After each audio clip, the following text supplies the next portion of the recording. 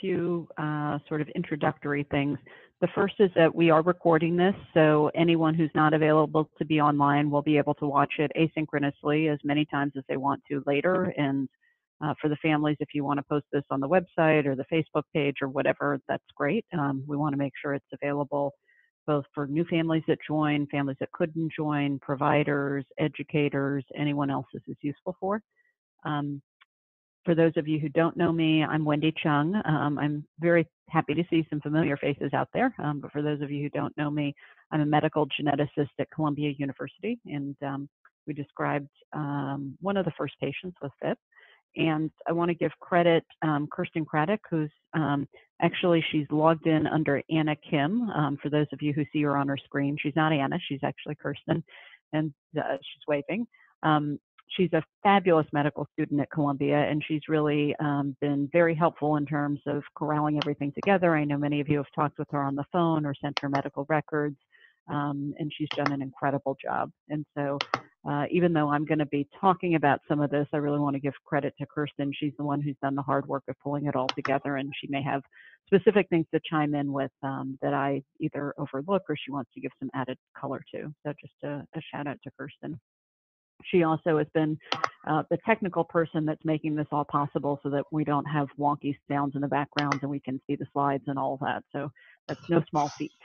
So anyway, thanks, Kirsten. I was hoping actually that we'd have some colleagues joining from Europe, and I think they may still be, but we'll see. So for those of you who have a PubMed alert or have been watching what's going on in the medical literature, just in 2018, there's been a very nice series that's come out of Bert DeVries' group, and Sandra is his trainee who's done a lot of that work. Okay, so just to warn you that if we end up with a feedback loop, we'll end up with echo like that. So that's why Kirsten may have muted folks, not because we don't want to hear from you, but just to try and avoid that. So I'm hoping they're going to join us later. Anyway, they were going to be able to present some of their data, and as you'll see from the numbers, this is still an evolving story, and so we're going to give you up-to-date information, but it's for sure not the last word in this. The other Wendy, thing that I just wanted, oh yeah. Can you hear me? We are there. Oh, very good. Oh, very good, Sandra. Yeah, and I think I saw okay, very good. at the participants too. Very good. So I think we're both there, so you know. Excellent. Wonderful. So Sandra, I think you can now see her hopefully at the bottom of your screen of faces. Sandra, what I was going to do is we'll show some of our work, and then if it's okay, then we'll switch and make you presenter mode, and you can show the work that you're going to be sharing. Yes, that's fine. Yes, thank you. Very good. Excellent. I'm so glad you could join. So we also have many families who are online, and the other thing we're going to do is at the end of the presentation, we're going to keep the line open because it may be an opportunity just for you all to talk and compare notes. You don't have to, but we're keeping the line open for a total of 2 hours, so probably we'll finish in the first hour, and then you can keep the line open as much as you like for the second hour. We're going to drop off the line, so we won't hear or understand anything you're talking about. We won't record at that point, so it's all confidential information. And if you don't use much time of it, that's fine, but we just thought it might be helpful to you all. So without further ado, we'll go ahead and get going. Kirsten's going to be advancing the slides, and certain times, Kirsten, if it's okay, I'll have you point to things on the slide. Okay, so we'll go ahead. We can advance.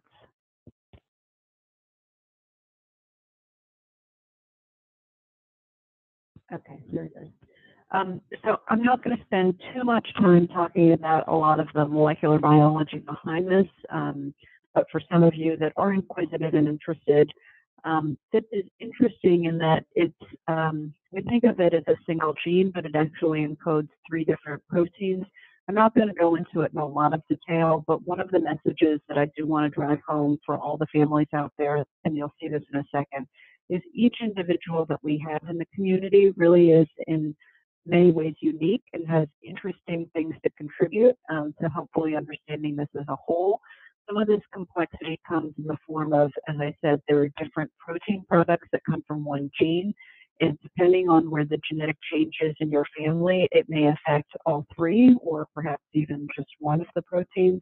And there's, as you'll see, some variability between individuals, and we're trying to understand that variability, both in terms of being able to give the best guidance to your families about, what to watch for, what to be more or less concerned about, and also to think about someday what we might do in terms of treatment or support. Fundamentally, as the way I think about this, this gene is involved in what we call ubiquitin ligase system. I don't worry that you think about what that is, but it helps to decide what proteins should be degraded or which proteins are ready to get turned over. And so it's important really in coordination of many different processes. When we think about where in the body it probably has its greatest impact, and you'll see this from the symptoms, I think it's primarily in the brain, but also to a certain extent within the pancreas and within muscle cells. And so as we talk about some of the symptoms, I think that also overlaps with where we see most of the symptoms in the children or the individuals. But again, this is meant to be an open dialogue and discussion. I don't pretend that we know all of these answers yet. Next slide, Kirsten. So this is just to give you a visualization of the different proteins that are produced from the same gene. And Kirsten, maybe you can show on the top one is the largest sort of all-encompassing PHIP-1. And then you don't need to worry about the exact process, but there are two other genes that can be produced from the same sort of parent gene, so NRDP as well as PHIP. And again, I'm not going to go over it because I don't think it's really so important that you focus on this. But there are different regions that we know about the gene that probably have slightly different functions and give us some insights into where some of the problems go wrong. And we've shown these just schematically as these different blocks with these different colors. The important thing, and you'll see this in just a second, is that, again, there's overlap between these, but they're not exactly the same. And so some of the changes, as I said, will affect all three of the proteins, some only really one of them, some 2 out of the 3, but there can be differences. Next slide. So this condition is relatively new. We knew about the first case in 2012, but it really, I don't think, was recognized by the medical community. Since then, there have been, at least to my knowledge, 3 additional reports in the literature that have put together a series of cases. And I think our goal is to try and continue to share that information.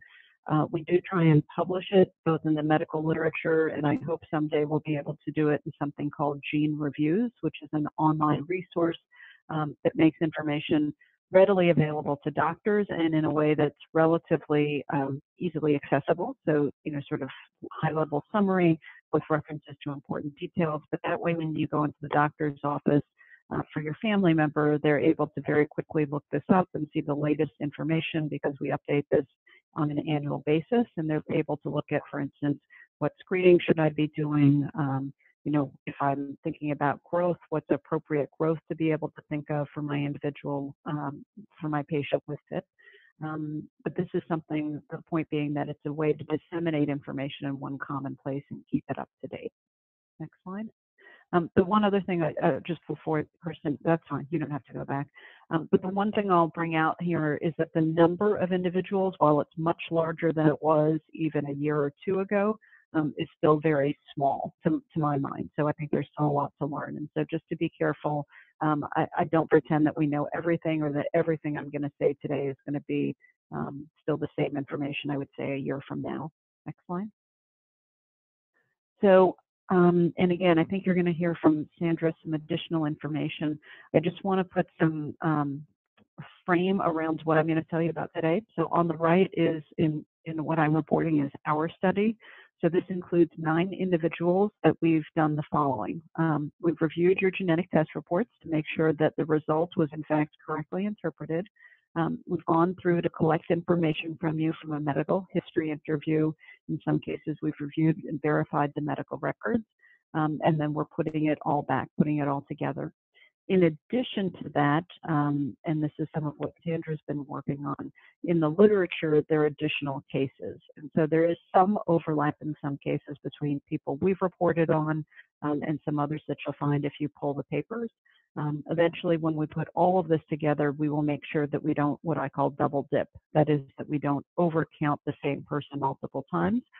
because we don't want to make the mistake of saying something's more common than it is by doing so. And so what's been great for you guys is to help us to make sure that we knew if you had a child in one of the studies that which studies your child was in and where we've counted these.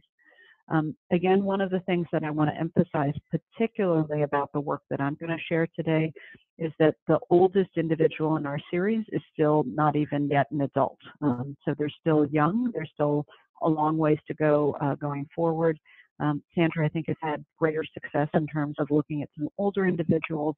But to me, one of the biggest questions for us going forward are what are the challenges as our children age up and become adults, and how do we best take care of them? And what can we do now to ensure that they're going to be the happiest, healthiest adults later on? And so I do think that's a big gap in our knowledge that we need to continue filling. It's tough because just because we haven't identified them doesn't mean they're out there. I think largely what it means is they're not accessing the same type of genetic testing or part of some of the same research studies whereby your family's got a diagnosis. And so we can talk about it sometime, but that's a big issue for the community that we're trying, as a community, trying to deal with and get those adults diagnosed. Next slide. Within this, I do want to give you just a very brief primer on the different types of genetic changes or mutations, because there are differences and they probably do act slightly differently. I'm not going to go in great detail except to say that the first three categories, what we call a premature stop or a stop gain, a frame shift, those two for sure we think of basically disrupting the gene or not allowing that one copy of the gene to work. Remember that for all of us, we have two copies of our PHIP gene, and in all of your families, there is a change in only one of those two copies. So there's one copy that's completely intact, that's working completely normally, but that second copy has a genetic change. And again, for many of you, it might be a disruptive change, what we call a stop gain, a frame shift. A splicing, I won't get into a lot of detail, but it may not be quite as severe. There are certain cases in which it may not be 100% or affecting 100% of that copy of the gene, so that may be a little bit weaker, if you will. And then for a missense change, it changes just one amino acid or one building block in the protein. And I don't know that those are all sort of as severe as what we see with some of the stop gain or the frame shift. So I don't care so much that you understand all the details about this, but simply to appreciate that they're not all exactly the same, and that may account for some of the differences that we see in our family members. Next slide. So as I'm showing you this, I'm showing you on the left what we know from the literature in terms of all the different types of change in PHIP that we see across individuals, and you'll see that we have about a third of those that are stop gain, about a third that are frame shifts, and then about a third that are the others. And so again, I'll show you some more of the detail, but there are some differences. Now, what I'm going to show you today in detail for the 9 individuals that I'm telling you about, again, most of them fall into the category of the frame shift or the stop gain, but we do have 2 missense and a splice. There's one other point that I wanted to make, which is that in many of your families, this genetic change started with the child with PHIP. So the terminology we use is that we say it's de novo, or it started brand new. That means it was not inherited from either you or your partner. And usually in families like that, it won't happen again. That is, that those parents will not have another child that also has PHIP. On the other hand, you'll see that there are, and Kristen, maybe you can point this out on the bottom right, there are, in our study, 1 case where it was inherited. In total, when we look out there, 5 cases in which the PHIP was inherited. And for those individuals, for those specific families, it's a very different story. Those families will actually have a 50-50 chance of passing it on. And for those of you who have children with PHIP, if they have children, it's a 50-50 chance of passing it on. I know this was one of the questions that came up with the families. There are ways, if that is your situation where your child is, could at some point maybe have children and pass it on, there are ways to avoid that. They don't have to require or include abortion within that. There are ways of being able to use what we call in vitro fertilization, and make sure that we simply don't get the young lady pregnant with an embryo that would have PHIP. And if it's a question that people want to ask about at the end, I'm glad to spend more time talking about that.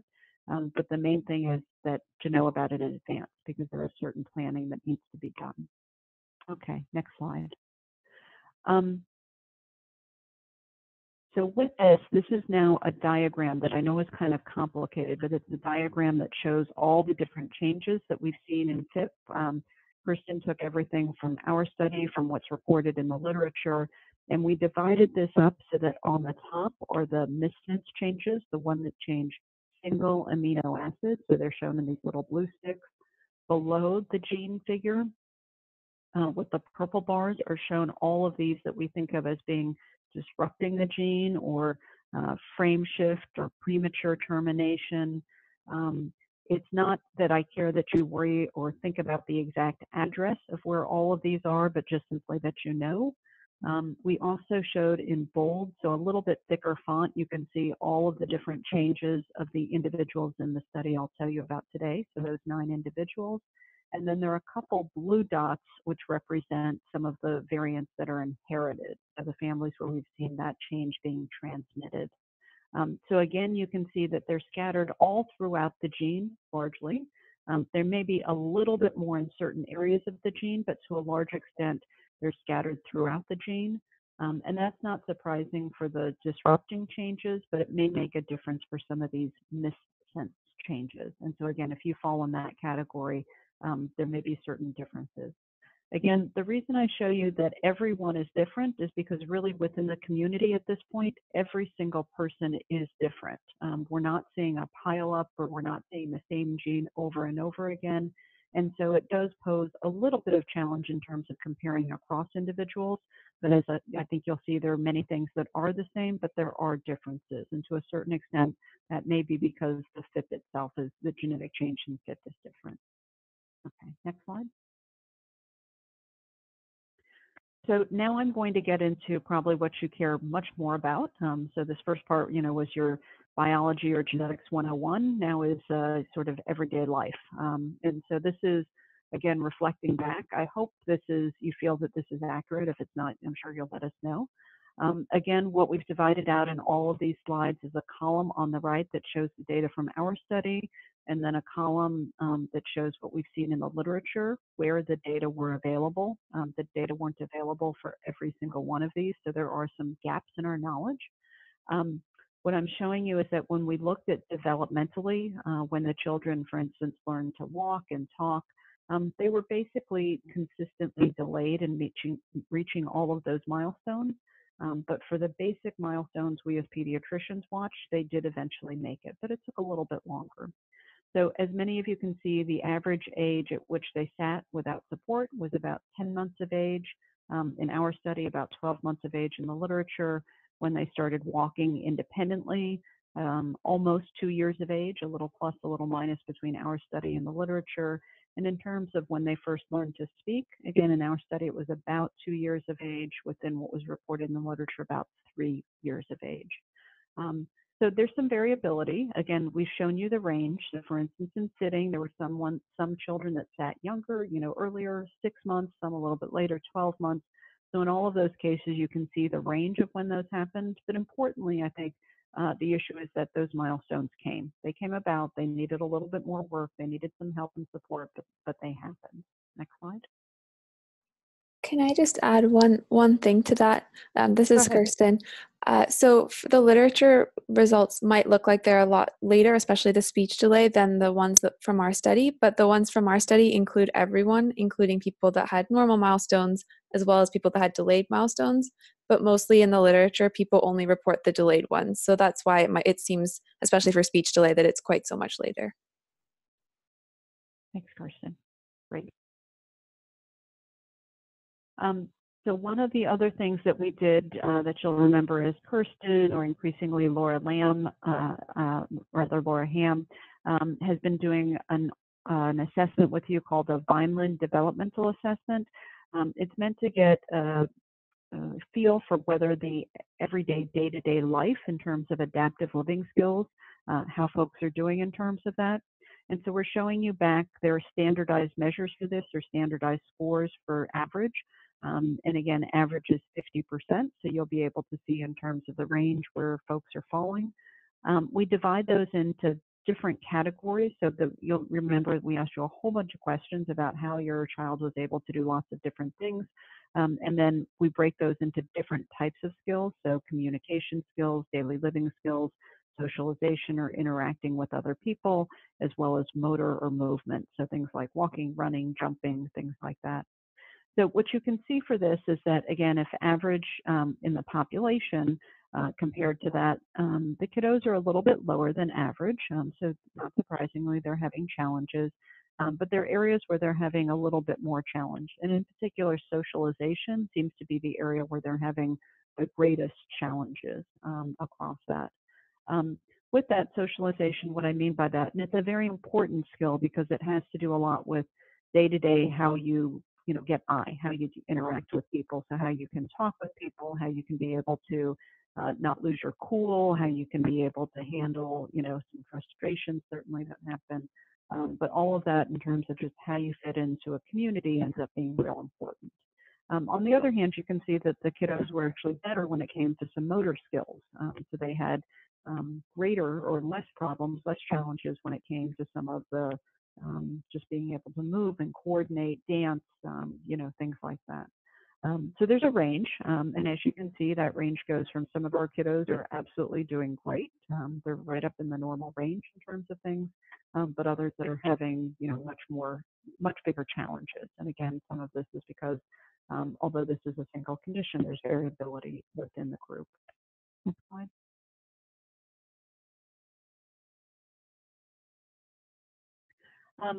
With this, we also thought about behavioral issues, and it seems to me that most of that where it's consistent is all the children or all the individuals are having problems in terms of the brain. That seems to be the area that's most consistent and likely most impacted. What I mean by that then is that they may have trouble in terms of being able to process information and be able to learn. There are learning challenges with that. And they're also having some challenges when it comes to behaviors that can sometimes get in their way. And I know many of the children either have had behavioral therapies or special education in classrooms and educators that help with this. And as you'll see in a little bit, some have used medications that have been helpful.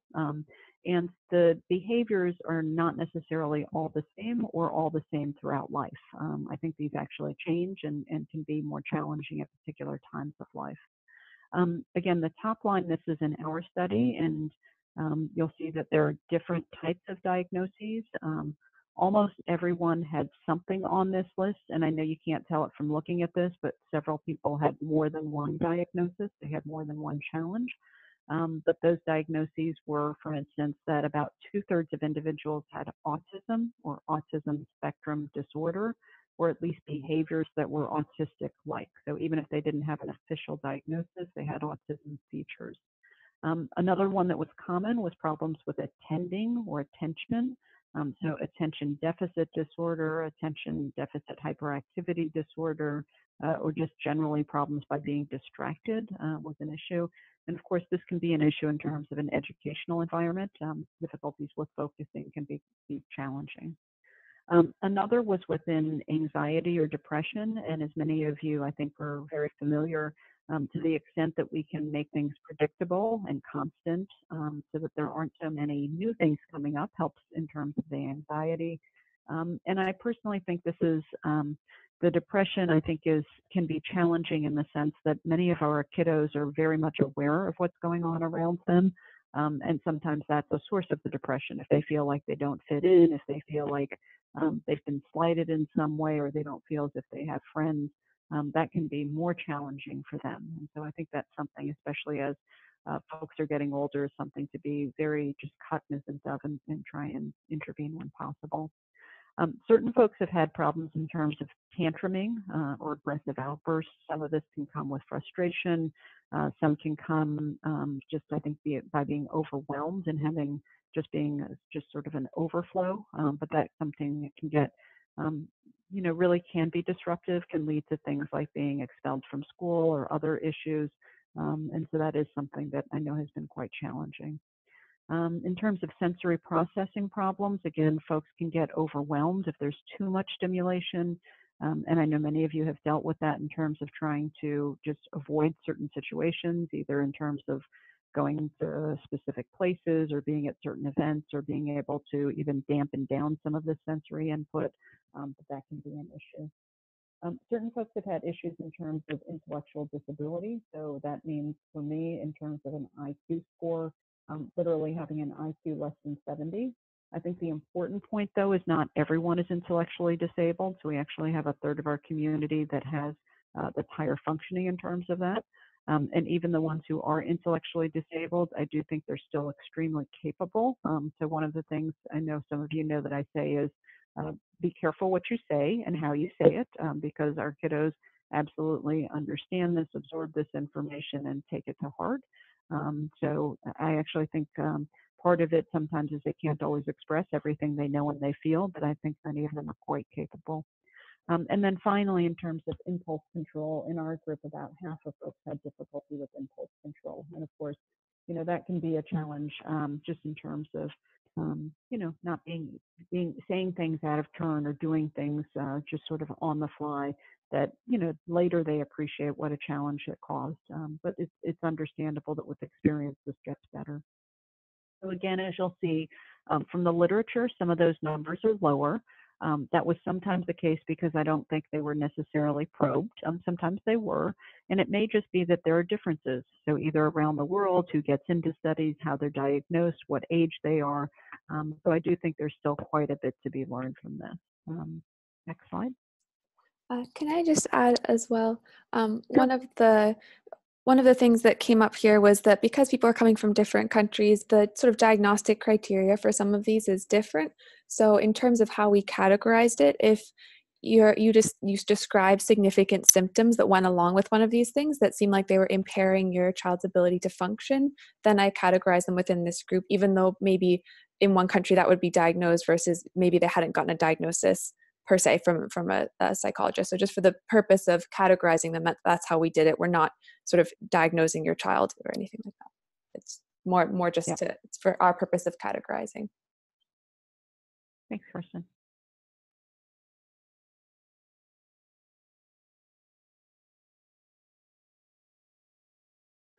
Okay, so getting on to some of the medical issues, I guess my take-home message is that largely the children are healthy. So from a medical point of view, they've been relatively healthy.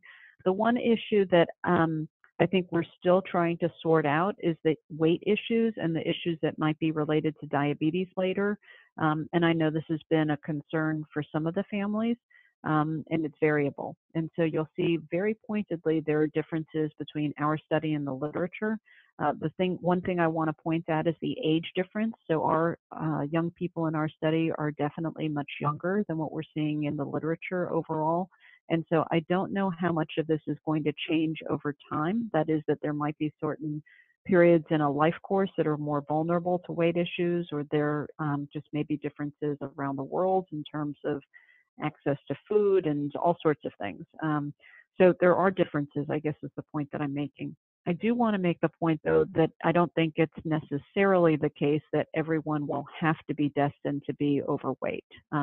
So I do think there's opportunity to be able to find what might be something that would be helpful. And at this point, I don't have a magic bullet, I'll warn you, so I don't have anything where I can say, oh, you just take a certain medication and the weight all goes away. Right now, it's still the tough things in terms of being careful with diet, trying to be as physically active as possible. Certain medications may actually have the side effect of decreasing appetite, and that may be sort of an additional bonus in certain cases. I'm not saying that you prescribe medication specifically and solely for that, but some of the ones that do treat behavioral challenges can have that side effect. It is hard in terms of once you gain weight to lose the weight over time.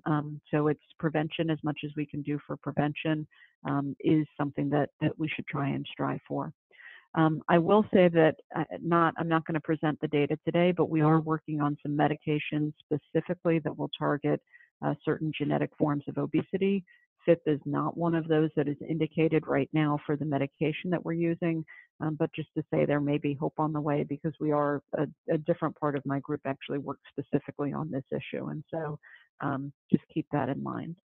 The other part about the weight is not just the weight itself, although the weight does have issues in terms of some orthopedic issues or mobility issues. But the greater concern for me is future risk of diabetes or heart disease or potentially cancer. And so that's a large part of why we're trying to get this under control. We do worry that this gene in particular may have effects on the pancreas that produces insulin, which is what's related to diabetes. So I do think, or I'm worried that there's a higher predisposition to diabetes than just for the average person that might be at the same weight. So this is not based on fact at this point, but it's based on conjecture for what we know about the gene. And so that is one of the things we're trying to follow very, very carefully. Again, there are medications for diabetes, so it's not the absolute end of the world, but once you have diabetes, it can cause other problems with heart disease and other health issues as well. So we want to try and minimize that if we can. What was very consistent, and again, I think it was because we probed for it, that's why we see it more than in the literature, but hypotonia or low muscle tone clearly, and not surprisingly, very commonly what we see with children with developmental delay. But I would say beyond just the low muscle tone, many of you reported problems with fatiguing or getting tired, and that seemed to be, to me, more than what I see on average with children with the same degree of hypotonia or low muscle tone. And so I do think this is a little bit different than what we see with some of the other conditions, but we're gonna need to continue to dig down in this a little bit more. But because of that, I don't think it's just your child. Just for those of you who are wondering about this, this seems to be something that's seen across many of the children. Eye problems, and it's shown on the right are some of these issues that Kristen is pointing out. Eye problems were not terrible to me in the sense that it wasn't permanent blindness, it wasn't problems like irreversible eye damage, but the main message for me is that there were some visual problems, and when learning, you need to be able to take in the world around you through your eyes, through your ears, through your vision, through your hearing. And so it's important just to make sure that this gets evaluated by a pediatric or an adult ophthalmologist, make sure if there are either glasses or surgery that needs to be done, that this is done. To me, these are all very readily treatable vision problems.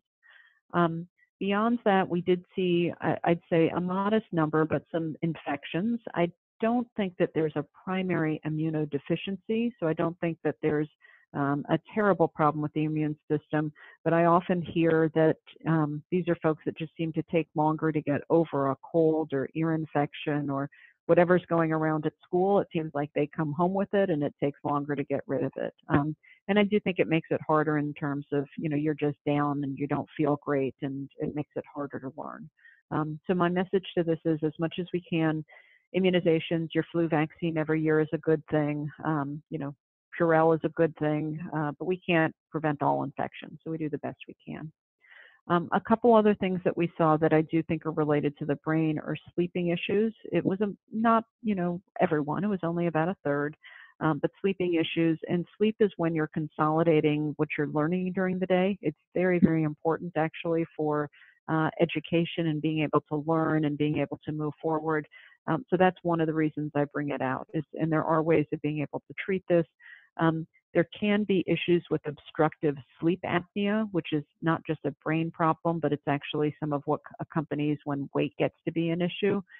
So it's one of the other things to look at. And if you start to notice that your child is falling asleep during the day, they seem to be excessively drowsy and nodding off, it's probably a good sign that they're not getting enough sleep at night. And there are ways of doing specifically sleep studies to try and pinpoint where the problem is and what treatment is good. So one thing to keep an eye on.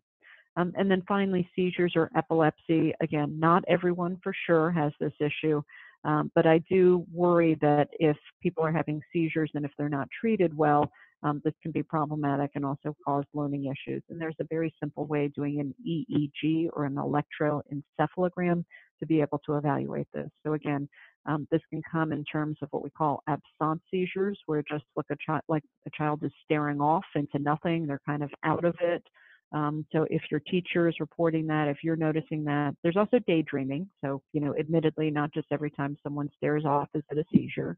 But if you see something you're worried about, what I often tell people is take a videotape of it. If you can with your smartphone, take a video of it, show it to your child's pediatrician, neurologist. And if they need to, they can do one of these things where they put the electrodes on the head and do an EEG. Okay, next slide. I'd just like to add for the recurrent infections, I think for some children, before they were able to talk or really express themselves, it seems like perhaps some children have a higher pain tolerance than maybe other children that don't have this mutation would have. And so some of these infections went on for longer than might have been noticed otherwise. So I think it's important to sort of be vigilant, especially if a child does seem to have a lot of these infections. Very good. I see Isabella joined us. Okay, next slide. Okay, so with this, there are also some other issues that can come about, and really I think the gastrointestinal system is the biggest one. But as I was mentioning before, there can be endocrinological problems. These can fall in the area of diabetes, issues with growth, issues with thyroid disease or hypothyroidism. Especially the hypothyroidism can be treated. So that's something that you don't want your doctor to miss. The gastrointestinal problems, I think, are fairly common. Again, not quite 100%, but constipation is one of the challenging ones. Things tend to be slow in the gut, just like there's low muscle tone. It's also like there's low GI tone is what it feels like to me. Some of these can be especially challenging when they're little, and to a certain extent, they may change over the life course. There are various ways, as I think many of you have already figured out yourselves, in terms of treating the constipation, whether it's diet, dietary supplements, medications, sort of a regular bowel hygiene, if you will, just getting into regular patterns. But for some of you, I know it's been a big, big, big issue. And so I don't pretend that I have a magic way of getting rid of this, but it is common. And part of what I know you're good at each other with sharing information is coming up with hopefully practical solutions. Next slide. We're getting towards the end, but one of the things that I think some of you have noticed, either if you've compared literally pictures with each other, is that there are some bodily differences, so some facial differences that you can see, some things that we see in terms of the hands or the feet. There can be what we call curvature or clinodactyly of the fifth finger. It's just a little bit curved, doesn't cause any problems in terms of being able to play an instrument or type on the keyboard. But there can be some, like I said, subtle differences. There can be webbing between the second and third toes, but doesn't cause any problems. There can be some issues that might be a little bit more challenging. So I know in particular, a couple of the kiddos have had hypermobility, so some of the joints that may be more extensible, and it just makes it even harder with some of the hypotonia to do some of the physical activities. I don't know that this is debilitating, but I know it has been challenging. And then, as we said, some of the facial features, some of the differences that we can see in the faces. The children, at least all of the ones that I've met or seen pictures of, are gorgeous. So I don't think it's anything you need to worry about. But if you ever notice that they might look a little bit different from you or from their other parent, that's some of the reasons why. Next one. Okay. So this is something that I hope we can eventually get even better at. I put the list of types of medications. I didn't go down and list every single one of the medications, but if it's helpful to the community, I'm glad to provide that level of detail. The main reason why I put this down is because usually to use a medication, a condition has to be sort of serious enough that a family said, okay, we're to the point where we want to use something to try and treat it. So this is just showing the different areas that I mentioned before, getting to the point of now actually trying something for it. This included also not just medications, but diets, so if people tried to use either in terms of something like a low-calorie diet because of the obesity issue, or in some cases a gluten-free diet, that's how that's listed. So as you can see, thankfully, not everyone needed to have medication. In fact, very few people, for instance, needed medication for seizures. And part of this, as I said, may be that at different stages in life, different things come up. And so I know it's hard to appreciate this just from this cross-section, But to me, what stood out is that, for instance, it was common for people to take medication for ADHD or for attention issues. Again, one of the things we can talk about either on this call or some other things are, do we have something as a community that feels like it's working better than anything else? So far, I haven't heard of the magic bullet, but I'm interested. Similarly, when it came to constipation, again, frequently people were needing to take a laxative or some other medication for constipation, suggesting to me that it was significant enough that people were doing something about it. But those are the main types of issues, or either behavioral issues with the psychiatric medications, attention, depressive medications, but things that were related to the brain and behavior, and then constipation largely. So I think that's where we're seeing, like I said, some of this coming to bear. And I hope this is one of the areas where we can get more information to try and, provide better useful information to you all, what works and what doesn't work. But right now, I don't think we have a magic bullet. Next slide. Okay, so just to wrap this up, and I'm going to turn it over to Sandra, turn it over to you in just a second.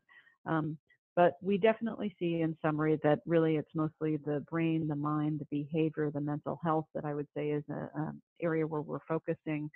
Medically, the good news is, again, so far, not terrible things, and things I think we can try and get ahead of the curve as much as you can with your educational strategies. Also, behavioral interventions are helpful. So it's not all about medication, but educational strategies that work that are more effective. Behavioral interventions that work and more effective. I think that's also part of what we can learn from each other. Okay, I think that maybe we have just one more slide and then we'll switch it over to Sandra. Maybe we'll switch here, Kirsten, and then we can come back to questions at the end. So Sandra, I think what we're going to do is I'll mute myself and then we're going to unmute you, or you can unmute yourself, and then we're going to share. We'll let you put your screen up if that's okay.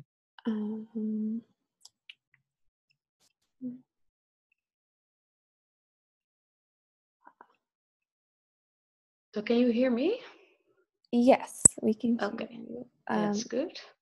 Sorry, let me just figure out how to get out of my PowerPoint.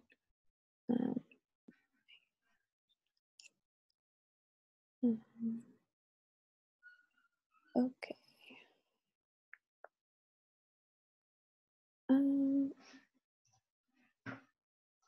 Sandra, when you go to the bottom of your screen, does it have an option for you to share?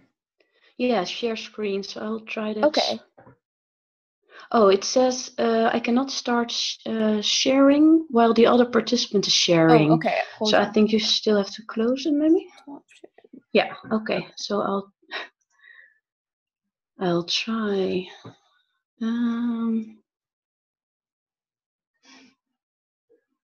I think this would be, yeah. Okay, I think you see the right screen, right? My first slide with the title. Is that correct? Yep. Do you see it? Okay. So first of all, I would like to say thanks to Dr. Chung for reaching out to us and to Bert de Vries, one of my supervisors, to be able to share some of our things of our study, and also meet with you, with the families, and your group, of course. So thank you very much for that. Actually, of course, you already used our data and included the rest of the data. So I think I can summarize it a little bit more than I prepared, because otherwise I would, do it over again, and that's not very interesting for you all. So I'll just see what's interesting. But first of all, I would like, and then let me. Yes, there it is. I would like to introduce our team because, we haven't met before, and maybe some of our colleagues do recognize these faces, but also for the families that are joining. Alex Hoysen is one of the colleagues that did the molecular part of the study. He's a molecular geneticist. This is me. I'm a clinical geneticist in training and have been working on the clinical part of the study. Lysenka Vissers is one of the supervisors, and she's also joining this meeting. And Evan Eichler and Bert de Vries are also two of the supervisors of the study. Evan Eichler is from Seattle, and Bert de Vries, and you mentioned him, he's also from Nijmegen, the Netherlands. So we have all been working on this study and are more or less still involved in the PHIP study. And well, I started my presentation by showing you this girl, and you already mentioned her very shortly because she was mentioned in a report in 2012, and she was actually the first individual with a mutation in this gene that was reported in literature.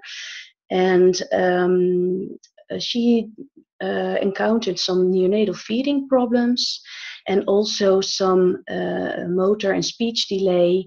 Eventually, she had severe intellectual disability, behavior problems, which are actually the ones that you already mentioned that would be found in other patients later on, had eye problems, and well, this was the girl, is the girl, as you see here. This is a picture of some years ago already.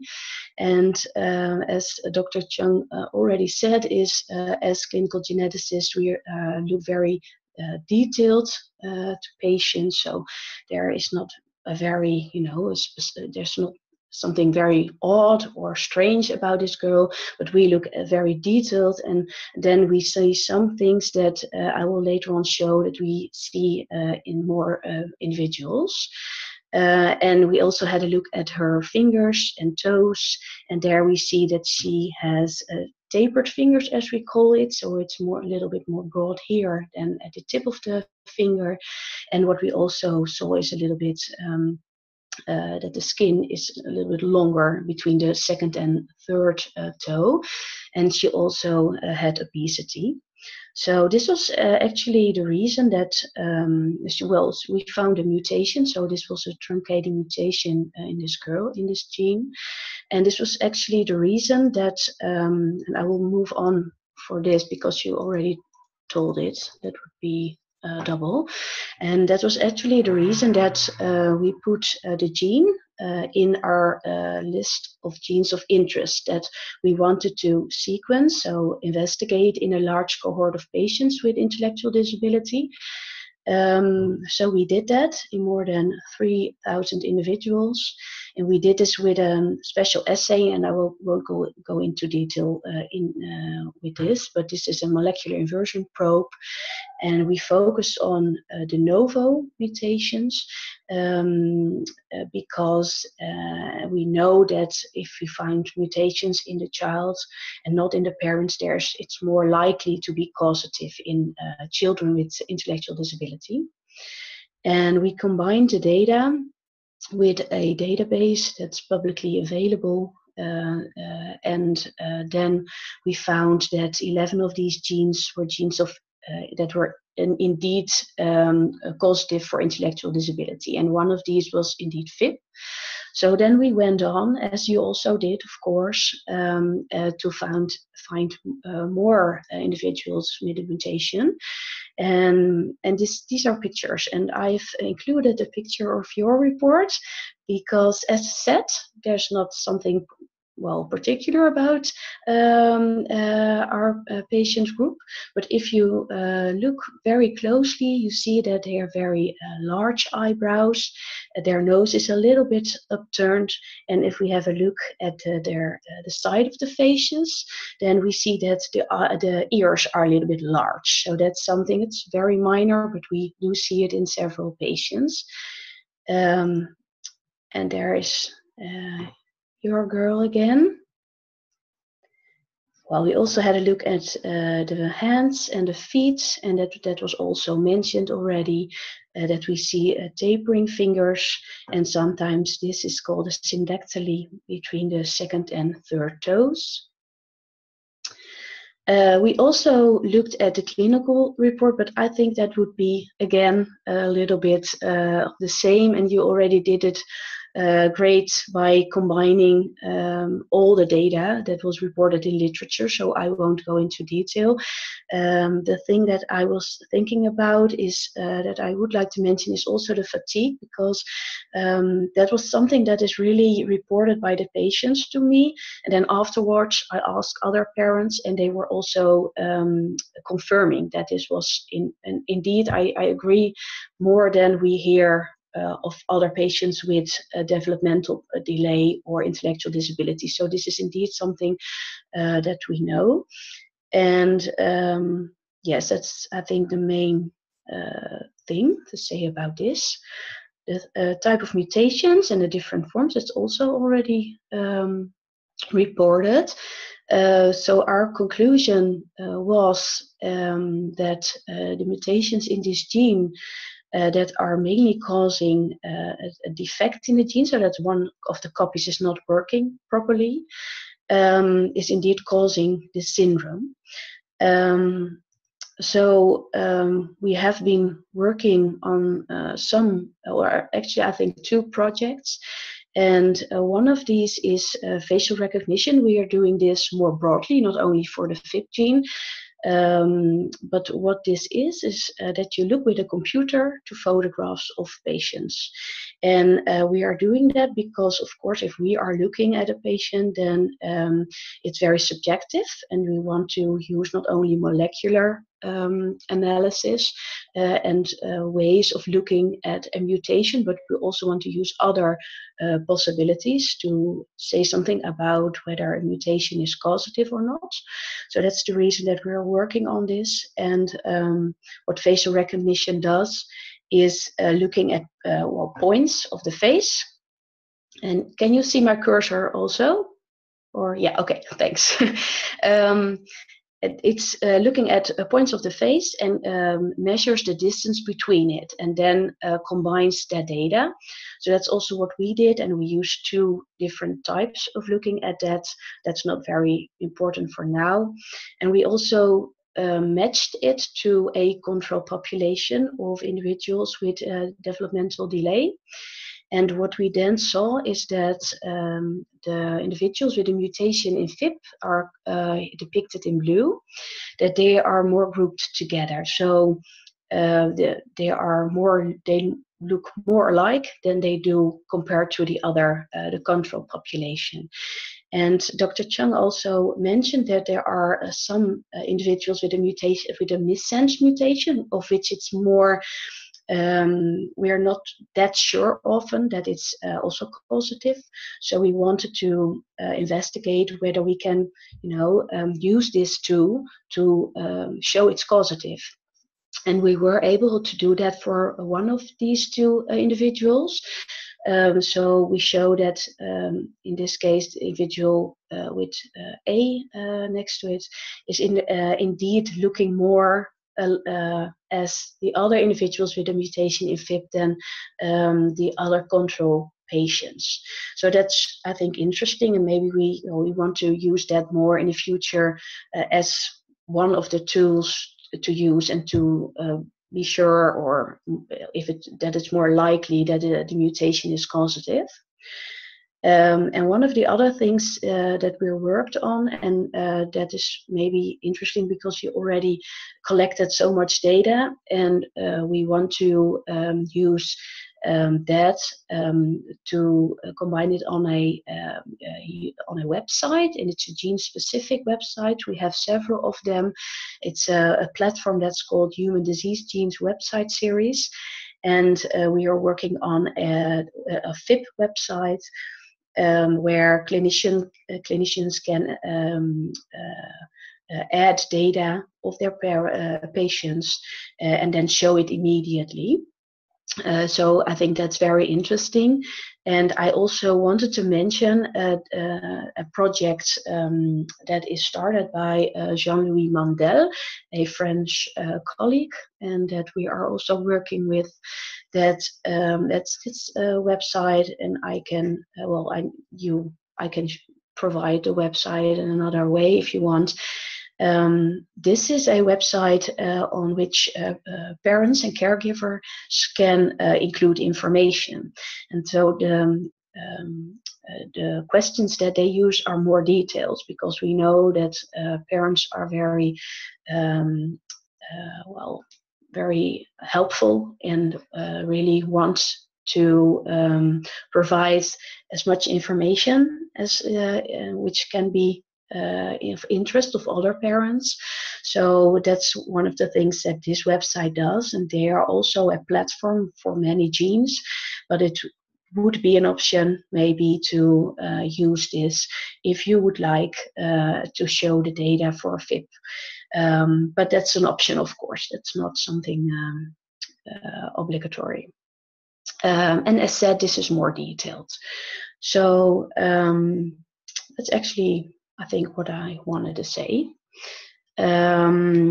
So this might be of interest also to you, Dr. Chung and Kirsten, to think together maybe at another time to discuss whether we can do something with this or not. But that would be something for another time, I think. Yes. So that's what I wanted to show. And thank you again. Great. Thank you so much, Sandra. And definitely we can talk offline about how to be able to, again, get the information out to as many people as possible. So Sandra reminded me as she was showing pictures and talking about the ways of doing facial recognition, just for the families, at least in the US, that we've worked with. I know some of you have had concerns about sharing things like photos of your children or being concerned about privacy issues. If you do want to support something like what Sandra's done, I think there are probably multiple ways that we can do this, and Sandra and I can talk offline to make sure of this. Yeah. But there might be ways of being able to use your photos without having them publicly released. So, you know, maintaining privacy issues, but still powering this ability to do better facial recognition.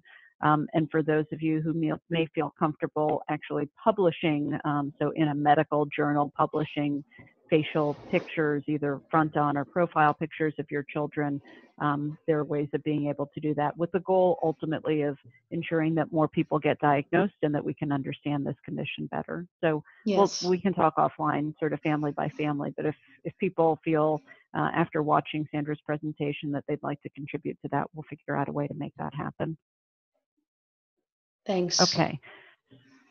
Thank you, Sandra. So I just, Kirsten, I'm not sure if this is the way we set this up. I just lost my video connection. I know this is the end of the, maybe that was just me. I think it shouldn't be, yeah, it should be okay. Okay. Okay. So I can't see everyone's beautiful face, but anyway, I'm just going to open it up now to see if there are questions, and there's a chat function at the bottom where you can type in a question, or I think everyone has the ability to unmute themselves and then chime in with a question. At least I'll be glad to stay on for a few minutes for questions that people have. Sandra may or may not be able to. And then once we're finished with any questions from the group, we'll be glad to drop off ourselves so you can talk amongst yourselves without having us eavesdrop.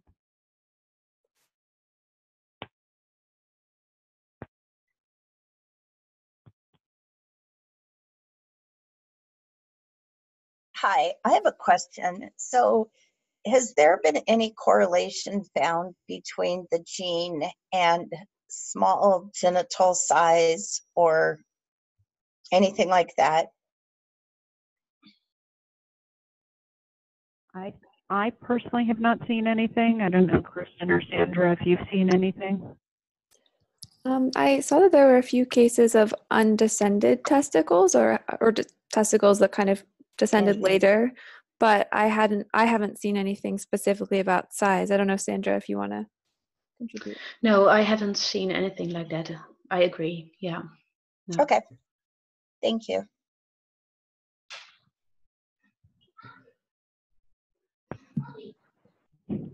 Kristen, am I okay to ask a question? Yeah, go ahead. Actually, I've got a couple. First of all, thank you very much, Dr. Chung and Dr. Jansen and Kirsten. You've all been terrific, so I really appreciate your time and everything you're doing. So I'm very pragmatic when it comes to looking for treatment for this condition for my daughter. And so we know that the issue is within PHIP, and we know that different mutations are going to have different outcomes within PHIP. how much work has been done already in your teams in terms of mapping out the pathway between the various mutations to see sort of relative to a normal FIP functioning where things are going wrong? Like, is that something that's near term that we could find out about, or is that something that is still a ways away? It would just be great to get a sense of timeline in terms of the cell study. So I'll speak at least for what I know is going on, and Dr. Jansen can add anything. So I would say it's still a ways off. It's challenging with any what I'll call ultra rare disorder to be able to do this. I think the good news is that for, I don't know, let's say 80% or so of as you've seen, I think we would model them similarly in terms of loss of function. And then the sense at this point, I think we would probably keep in a separate category. Without going into too much detail, and Adrian, I know you thought a lot about this and worked a lot on this. You know, there are ways of being able to develop cell lines directly from the patients, or to engineer them to be able to study each of the different types of changes and get some better sense of what's going on. I think ultimately there are sort of different strategies that people think of to do this. And it's everything from trying to think about how do you take care of the symptoms once they present, to how do you think of medications to increase the amount of FIP that's coming from the normal gene that's there. You know, how do you sort of tweak that part of it to, you know, some people are even thinking, I'm not going to pretend that we're at this point for this condition, but even thinking about sort of adding genes back, gene replacement, gene therapy, those types of strategies. I think that's a ways off right now for us.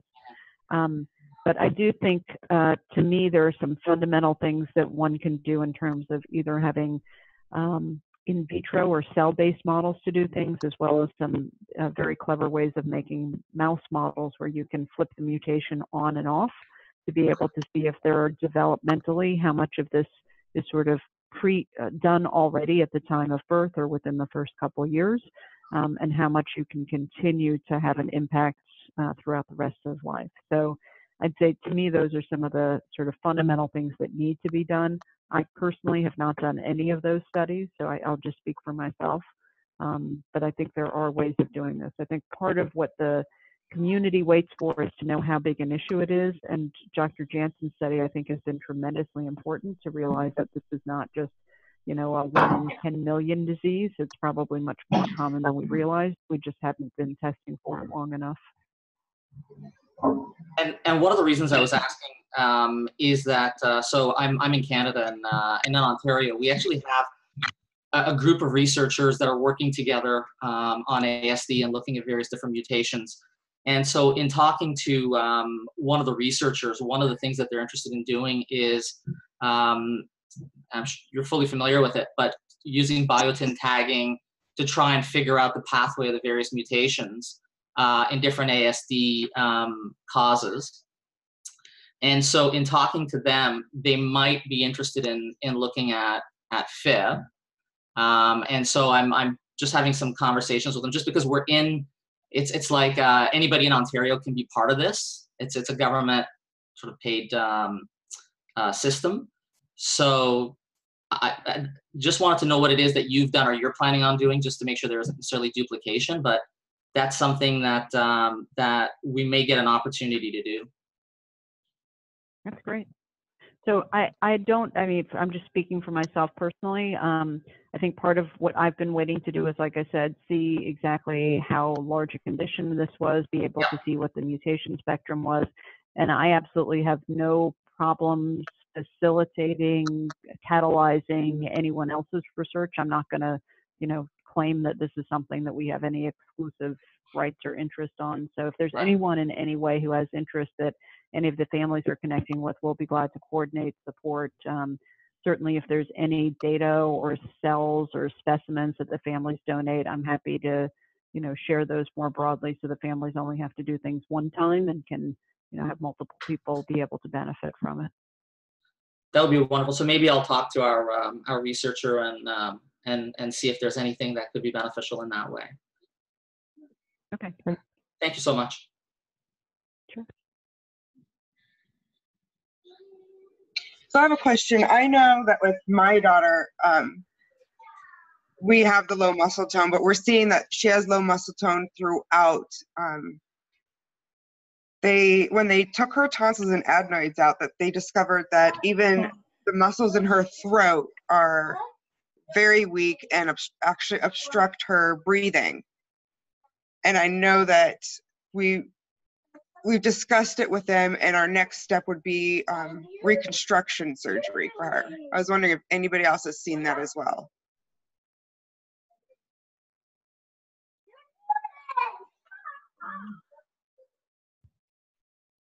I'm not seeing any nods or thumbs up yet. No, we haven't. Kirsten? I can say no one that I spoke to had mentioned anything along the lines of that. I'm not sure. I know that there might be sort of like multiple genetic possibilities going on with some families, and so I'm not sure for your specific case. I don't know whether that's necessarily PHIP-related or something else related. Right. Yeah, and that's what we were thinking too, that it's probably more along the lines of the EDS, but we're unsure because we haven't talked to any of the other families to see if they have any issues like that. Yeah, of course. Hi, I don't know, can you hear me? I'm Marie from the UK. Yes. My daughter had a lot of issues with swallow. She used to choke a lot. So possibly again to do with muscle tone. She did have her tonsils out when she was much younger. As she's got older, she's now 20, so she's one of the older in the group. That has slowly got better. But as I say, from the age of about 4 up until about the age of 15, she did used to choke a lot on her food, and they put that down to muscle tone. So yeah, pretty similar, I think. Okay. Yeah, it's one thing with Isabella. I know we have to do feeding therapy with her because she has the choking, and they believe it's just the muscle tones in the mouth and the throat are just really weak. I guess, sorry, let me just clarify what I said earlier. So a lot of families did report difficulties with feeding, particularly with babies. Hi, Isabella. And that was something that was a pretty common experience. I more so meant that I hadn't heard of anyone else reporting having the surgery and then having the muscle tone within what they took out to be problematic, but definitely problems feeding as a child, particularly as a baby, sort of like the sucking, all those muscles, that was quite common, as was having difficulties with regurgitation, particularly when kids were young. Jackson has problems. He had his tonsils and adenoids out and had severe ear infections that we never knew about because he was young, and they said he had a high pain tolerance. But he still will, he's 12 and he will choke on food, and he has a hard time swallowing drinks sometimes, and he still sucks his thumb too. So he's got muscle tone stuff going on in there, but they've never mentioned surgery to me either.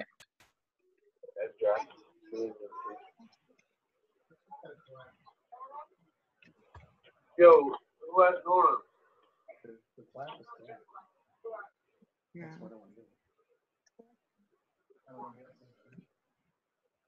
You gonna say hi? Say hi. No! Let's see my beautiful face.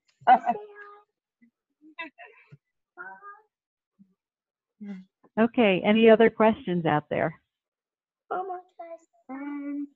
My daughter's 20 and she's just been diagnosed with polycystic ovaries. Obviously, the group's a bit young to be having this show, but I was just wondering if that's anything that's shown in the older girls, polycystic syndrome. We've had a lot of tested for PCOS, and she does not have it. Although she is pretty hairy, she did not test for polycystic ovarian syndrome, but we do have her on birth control. Okay. Also, my daughter's just showed up positive for blood clotting disorders. I wonder if anyone else has shown up for that, or that might be something separate from PHIP. But we have not tested her blood for any clotting disorders. So it's something I might talk to endocrinology about and see if they want testing done. So yeah, we haven't seen any sort of issues with clotting. Clotting problems wasn't something that I saw reported commonly. Now, again, of course, the sample is small, so it's not to say that that's not possible, but just in terms of what we've seen thus far, it wasn't something that I've seen a lot of. I'm less sure about the PCOS. I don't know, Sandra, if you, since you've had some older patients, if you know exactly. I don't remember anything about that. No, I just checked because I couldn't remember it, but no, it's not mentioned. So the PCOS is not mentioned, and also not a clotting disorder, as far as I know. Yeah, so no other. Just one small comment to make. I have not heard of this association either, but just ask your doctor if there is a clotting disorder. Oral contraceptives or the pill are not always a good medication to take, so that combination can actually exacerbate clotting problems. So just you might want to check into that with your doctor. Do any of the doctors recommend gene site testing for medications at this point?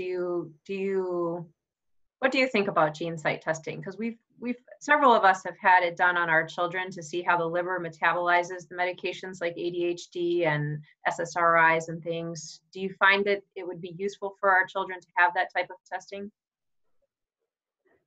So let me just, Elise, for those that don't understand this, there are some genetic tests which are very different than the genetic tests that diagnose the PHIP in your children, that are what they call pharmacogenetics, that are related to, for drugs, either which medication to use or how much to use it based on how your body metabolizes and breaks down those genes. In my experience, they haven't made a tremendous difference. I'd say it's still an area that's emerging. Psychiatrists are ones that would like it to really be better than it is right now. I don't think it hurts, but I haven't seen it been remarkably helpful.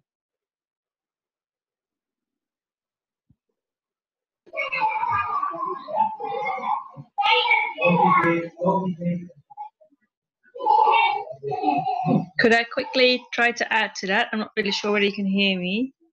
Yes. We've recently done a pharmacogenetic assay, or at least a survey in a population to see how many individuals, just healthy individuals, would be carrier of such a variant that would suggest that you would use a different type of level of your medicine because of your metabolic rates. And 70% of the population, so 70, carries a variant that, well, would require amending your dose of medication. So everyone is carrier of such variants. So yes, it's helpful, but I agree with Dr. Chung. It might not be as good in this scenario, but it wouldn't hurt either to try. Right. We've found that she metabolizes medication very differently than other children do, especially the stimulant medication. It's very hit or miss. So. Yeah, then it might be definitely worth trying, but then you might, the experience might be that it's a very different type of metabolic disorder than the typical ones that you would test for in a routine test. So then you would actually request a very specific assay if you would like that tested. Yeah.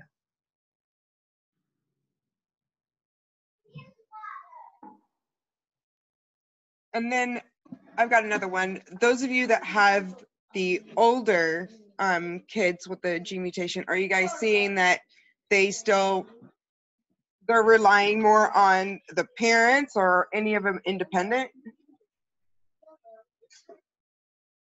Marie. Emily's 20, and I would say I've got another daughter who's older, and there is a difference. To be fair, she's still heavily reliant on me at 20. She is becoming more independent, but for me, socially, it's a difficult one. She doesn't have that friendship group, whereas my other daughter would. They would go out, they would socialise.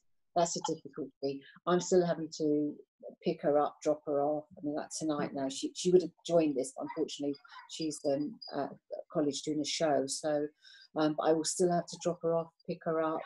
So I would say at 20, I would compare her to my other daughter at about 14. So I would say she's probably maturity-wise still sort of a mid-teen in that sense. So although we're working on it, it's yeah, I think you have to be brave. I think you do when they get to their teens, and it's difficult, and we become very protective of them, you know, ferociously so, I think. But I think the more you can get them involved, looking back now, I probably wish I'd got her involved a bit more and let go a little bit more. And I think by doing that, it will reap you know, dividends in the long run when they get that little bit more mature. But I do think that Emily will at some point become more independent, and it's very, very slow. But we're getting there. We are getting there. And she's at university and she's doing a degree course, so you know, with help, but they're doing it. So there is hope. Does she have a lot of help though? Like, does she have someone who helps her with her work? She has, yeah, she does. She has what's called a mentor, and she will sit with her 2 hours a week, and she'll do the coursework with her. But because she's doing a inclusive theatre course, a lot of the work is done through acting, through you know, singing, etc. And the coursework she will get help with.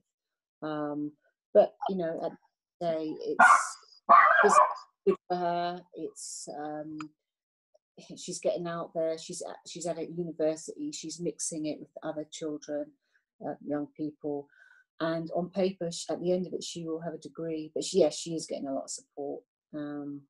Something I think as a parent as well, sometimes it's, you know, with everything else, it's very, very difficult to sit down and do a degree coursework with them. So you do need to accept, you know, the outside help as well, which, you know, I'm grateful for. But hopefully, I mean, this time, in 6 months' time, Emily will be looking to find work. And she's already doing a bit of voluntary work, working with kids with special needs. And she has already been offered a part-time job working in the school with children with special needs. So, you know, so that's a good thing too. And then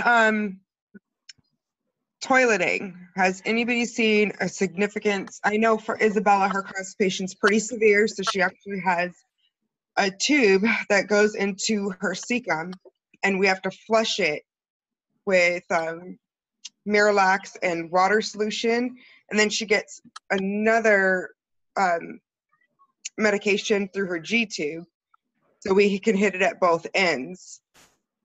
But it's been the hardest just trying to get her to go to the bathroom. She says she doesn't always feel it, especially with urination.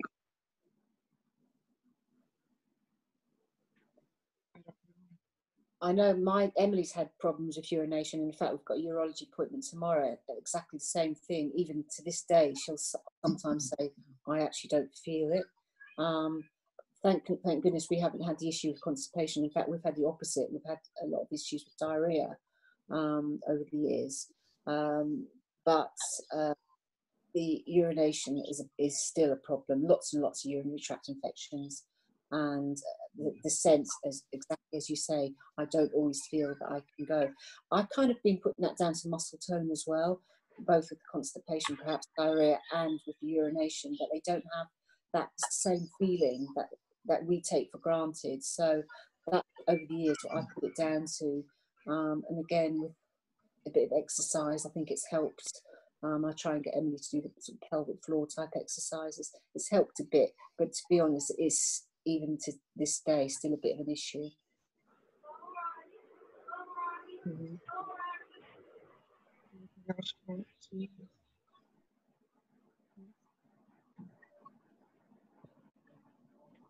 Okay, I think what I'm going to do is ask all of the professionals to get off the line if it's okay. I wanted to give you guys some private time, and I didn't mean to interfere with that. So I see out there several of us. We're going to keep the line open. We'll stop recording at this point, and you know, take up the line is open until well, for the next 40 minutes or so. And if there's anyone who felt that this was useful and you'd like to do this again at some point, let us know. You can send us a line by email. we're glad to continue supporting the community however is helpful. So it was great to see everyone. Actually seeing your faces means a lot to us. So thanks, everyone. Thank you. Thank you. I'd just like to say before logging off to give everyone an update on where we are with publication for those of you that are involved in the study that is going to be published. We're almost done with writing and we're just putting all the final data together. If I will send out an email if I'm still missing any data from you. There's a couple people that have sort of one or two small loose ends that I still need. So look out for that in the next day or two. And if you have any, as Dr. Chung said, any questions or thoughts, or thought this was helpful, or thought there was other things we could do, please let us know. I will be not as actively working on the project from here on out because I'm starting to go to work in the hospital soon as a medical student. So I sort of moving into the next stage, but it's been such a pleasure working with you all. And I greatly enjoyed getting to know you and getting to hear about your kids. And it's great to see all your faces now. So thank you so much. It's been such a privilege to work with you all. Thanks. And if you have the link for the presentation that was recorded, we'll put it up on the Facebook group so that everyone can see it. Okay, yeah, I have to. I need to talk to the technology person to figure out how to do that, but we will get it out to everyone. Thank you. All right. And so Goodbye, everybody. Goodbye. I want to just say the goodbye. Thank you all. Bye. Bye. Thank you. I'm just going to leave my computer open because it's sort of technically hosting the meeting, but I'm going to stop the recording now, and then I'll come and shut it actually down in 40 minutes or so. Okay? Okay.